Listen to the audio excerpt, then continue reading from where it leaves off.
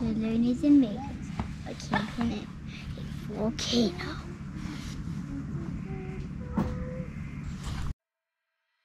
We are the learners and makers. After 1 month, 5 states, and nearly 4,000 miles traveling with our pop-up camper, we have reached our final stop. With John Day fossil beds and the painted hills behind us, we decided to end our trip at Newberry National Volcanic Monument. The kids earned one more badge, we walked on broken glass, and we got our kayaks out for one last paddle.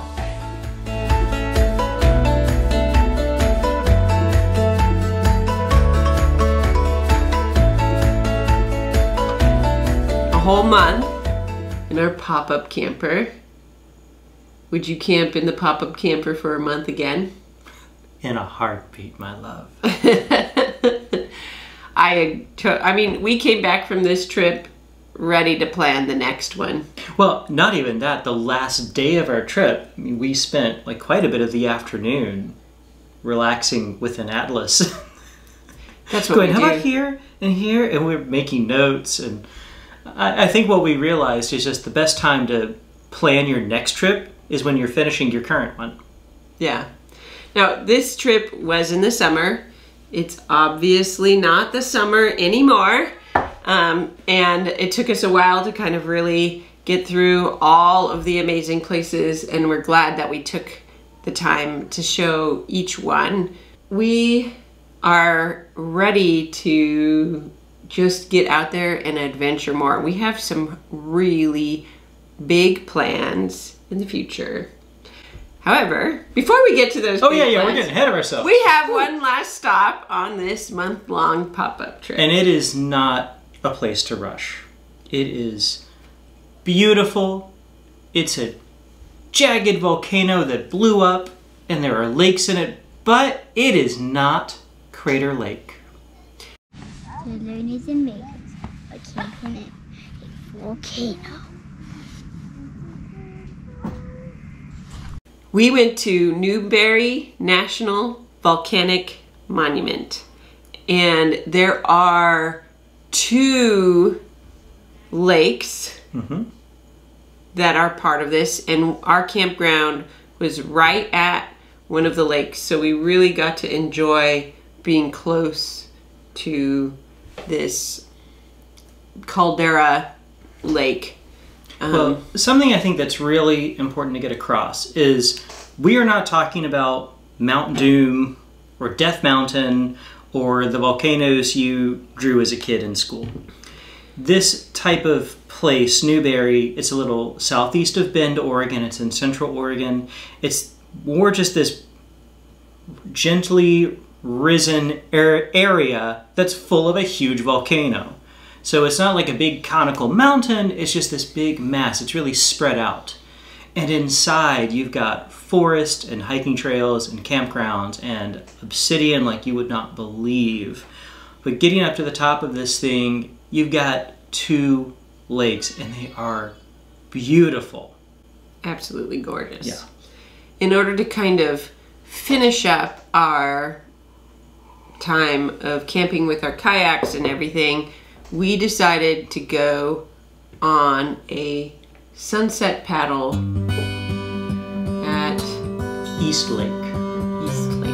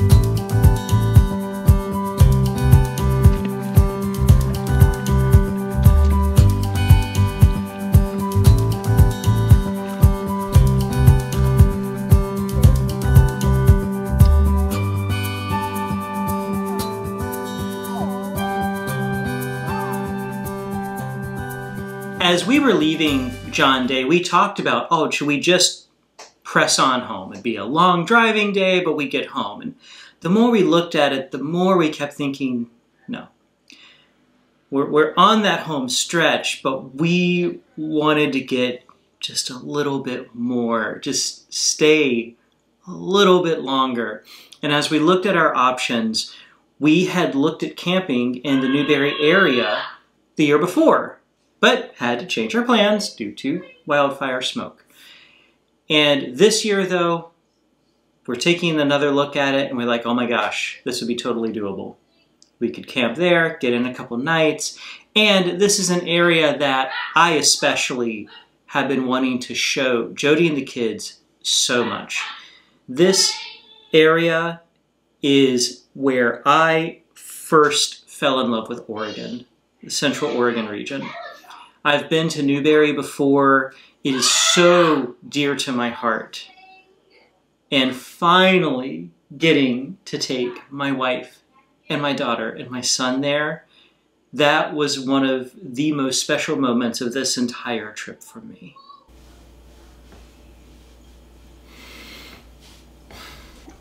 The Newberry area, there is an amazing obsidian trail. It's a spot where there was this huge obsidian flow. There's this gorgeous glassy obsidian all over the place. And we decided it's a pretty short trail. It doesn't have a huge elevation gain, and we were gonna go for it. I'll say that for me, this was the hardest trail that we did on our trip at all. Yeah. It was really uneven, really rocky. There were spots where you couldn't quite tell where the trail was because you're kind of just going over rocks.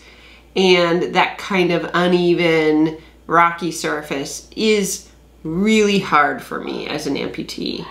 On top of that, I didn't have everything I needed if I had like a leg emergency, so I was a little worried. But we really pushed through it. It was, I mean, I enjoyed it. It was really cool.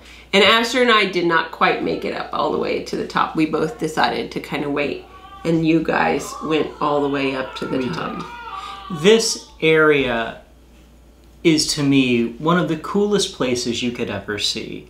It is the sort of place that you go there and it's like, what planet did we just go to? Yeah. Like, nope, our planet made this.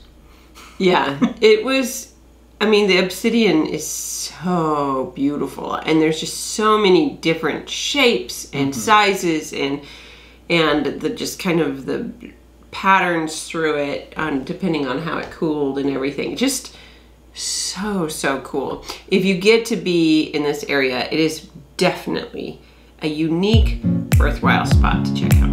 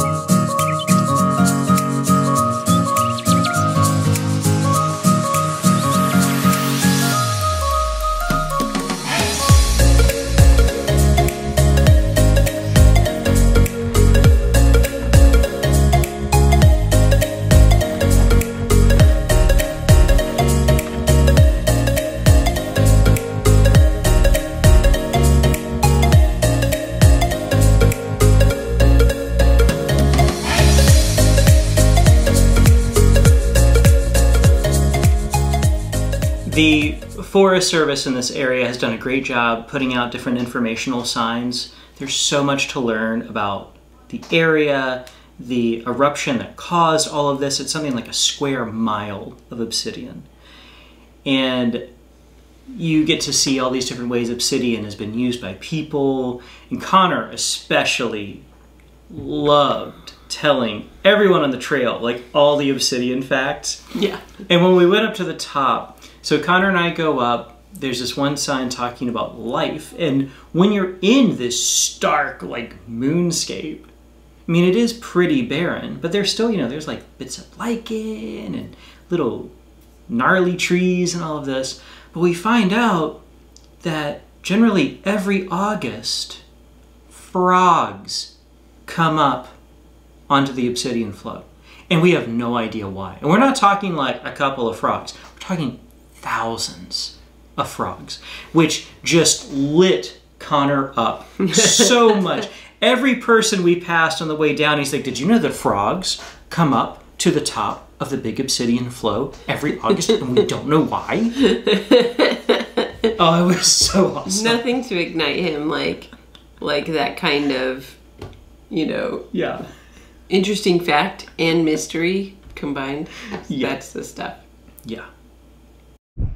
So Aster, is obsidian glass or just plain rock?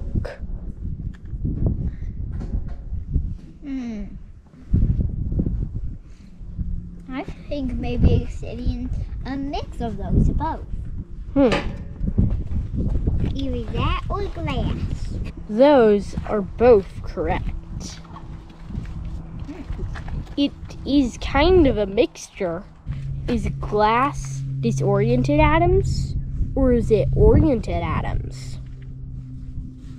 Both or disorganized. Correct.